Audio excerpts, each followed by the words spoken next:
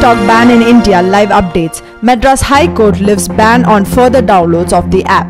Bench of Justice N. Kirubakaran and S. S. Sundar has vacated the interim order by the Supreme Court of India on 22 April 2019 to ban of TikTok in the country. Amicus Arvind Datar is explaining the importance of intermediaries under Section 79 of the IT Act. Online speech and social media covered under Article 19(1)(a) of the Freedom of Speech and Expression retires data. The TikTok hearing has begun in the Madurai bench of the Madras HC.